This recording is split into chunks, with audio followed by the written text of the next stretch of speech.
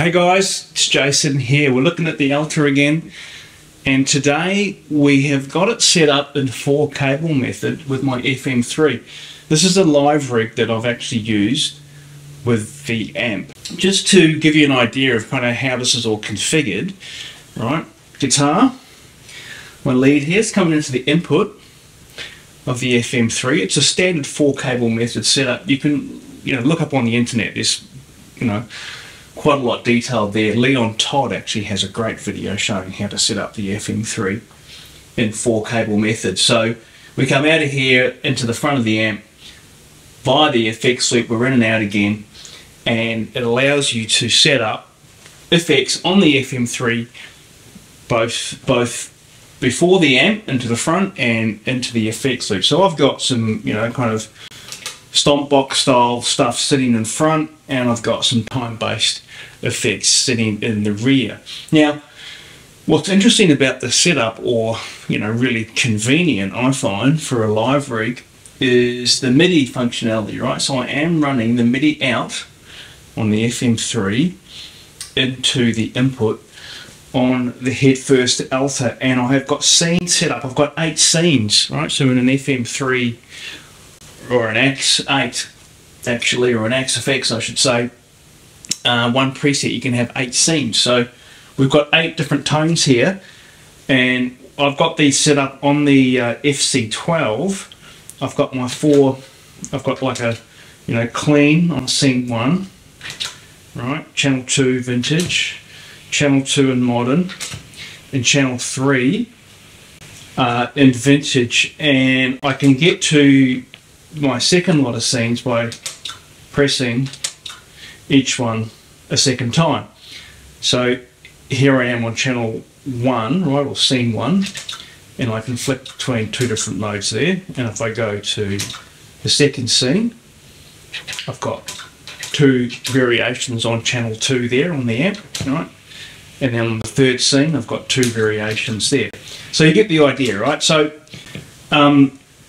just a quick run through, right? I'm just going to go through these main sounds, and in terms of kind of setting up, a live rig that's got all the functionality of, kind of the thing that you get in a box like this paired with a tube amp. It's a pretty cool way to set things up. So let's start where I was in the play-in, which is scene 1, channel 1. I've got a little bit of compression in front, right? So you might see on the screen here, I'll have that on the clip. Right, I've got a compressor running in front of the clean channel, which I can turn off like this.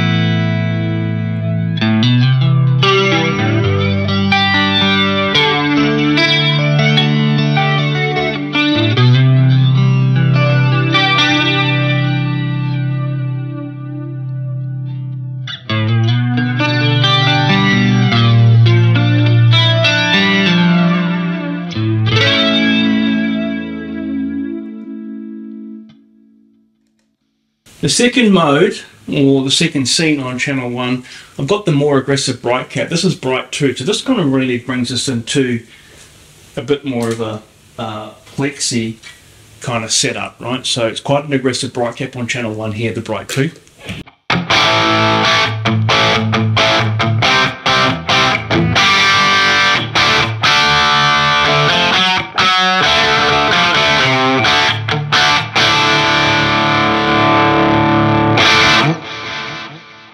You can see I just bring the delay in there, right? Let me go to the next single coil.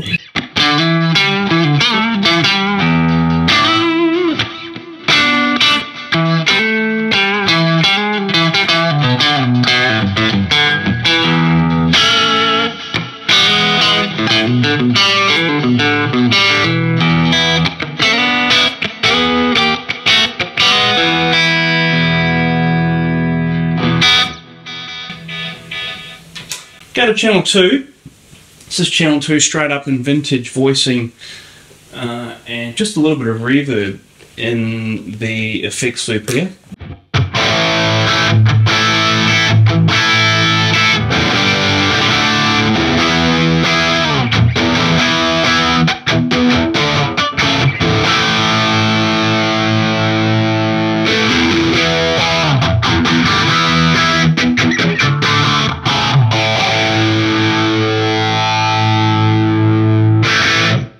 So yeah, I've got stomp boxes out front, right? So I can just kind of bring on the bottom row of the the bottom row of the FC12. I've got, this is my standard kind of setup, right? I've got a flanger, phaser.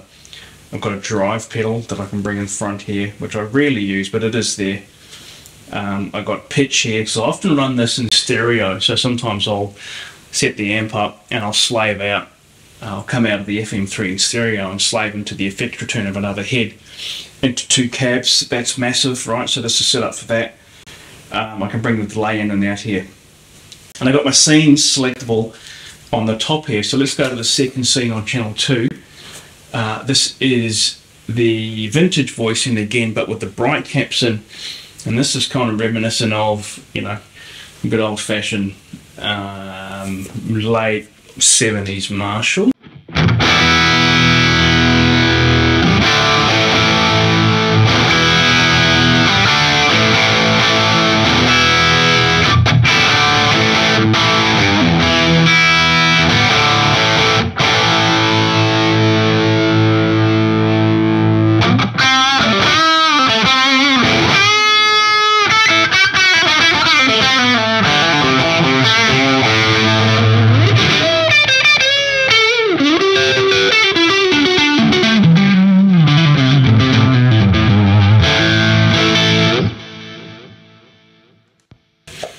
Let's go to scene 3. This is channel 2 in the modern voicing, right? So now we're starting to get into more modern Marshall territory here.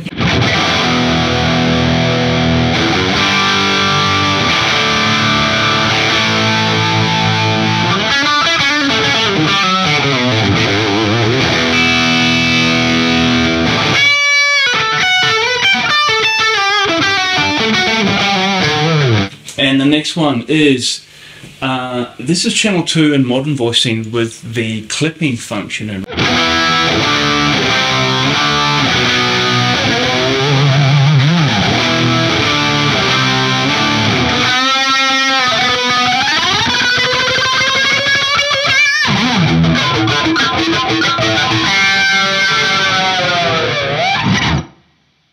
Alright, moving along to the next scene. We are, scene 4, right? Channel 3, and here we are in channel 3. This is in the vintage mode, which in channel 3 is one of my kind of favourites, right? So channel 3 in the modern mode's cool as well, but I do like channel 3 in vintage voicing. It's just kind of big and fat and cool. This is with both brights on, and let's have a listen to this.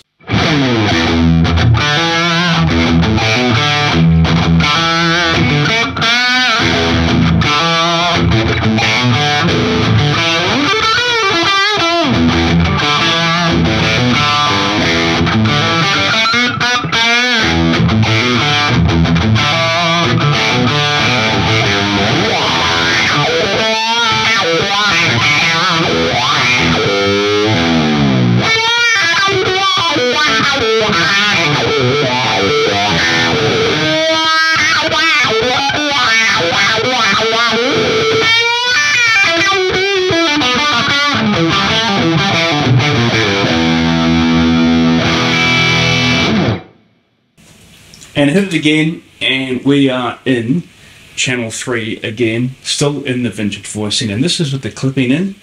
Right, so this is another one of my favourites in terms of the channel 3 voicings.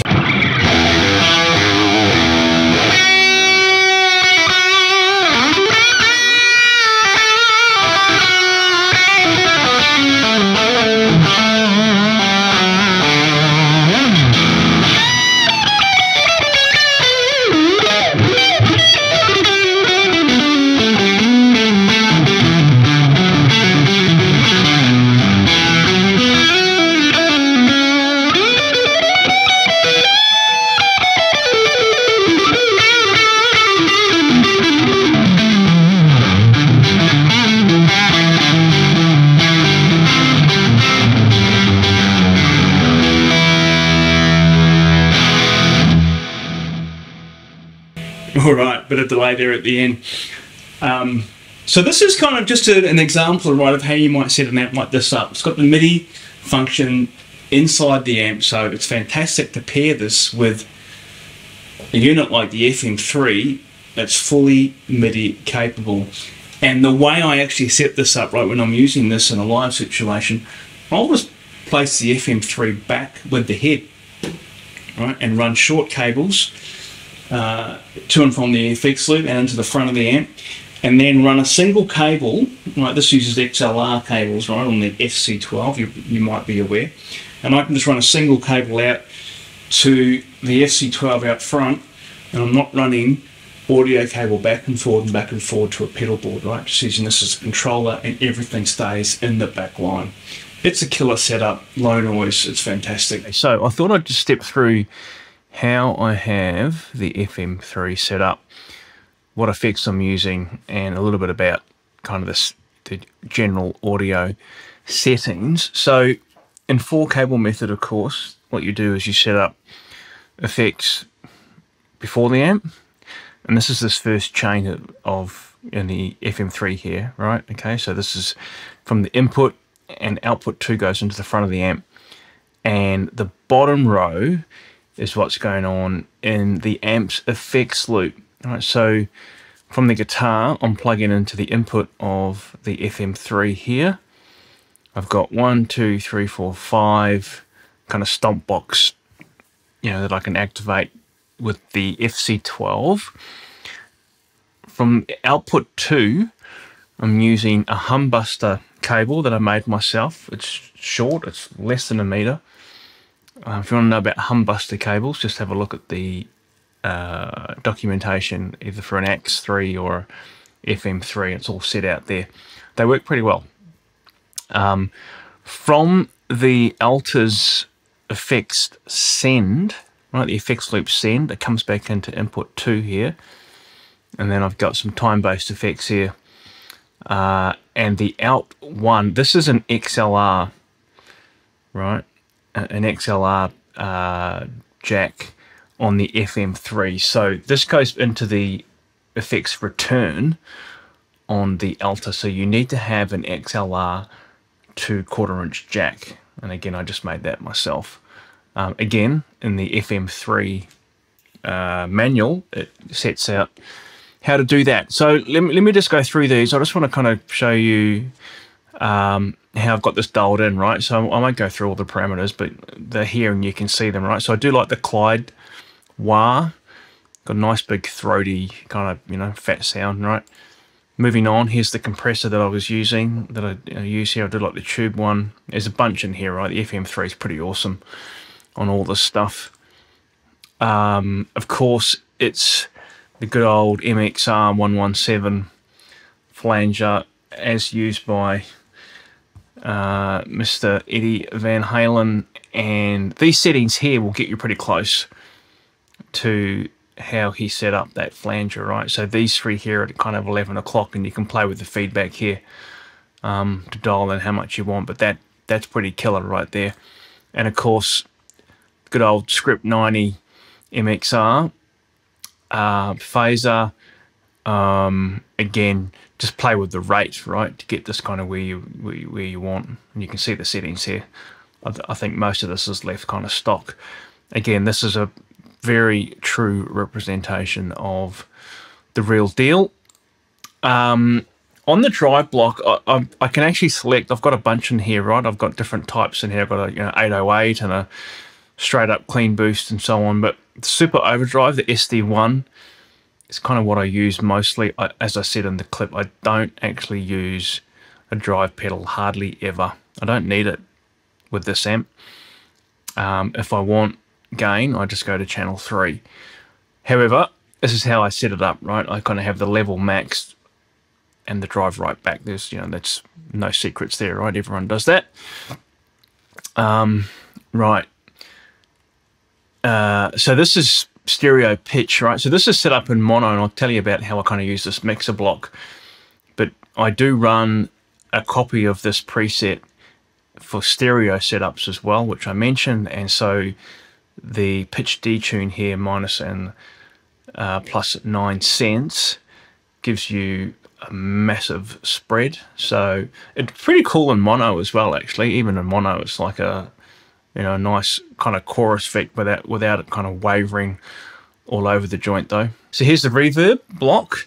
It's chorus hall, right? It's pretty subtle. I don't have a lot of it dialed in. You can see that I'm running this in parallel to the dry signal. And when you run these guys in parallel, of course, you set the mix at 100 and then you use the level to dial in how much actually mix that you want. You know, this is pretty subtle. It's just enough to give it a little bit of ambience. I don't like playing with a lot of reverb. I like it tight.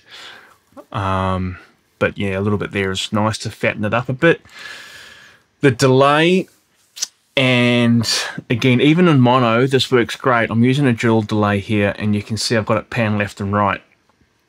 And this is set up for a stereo rig.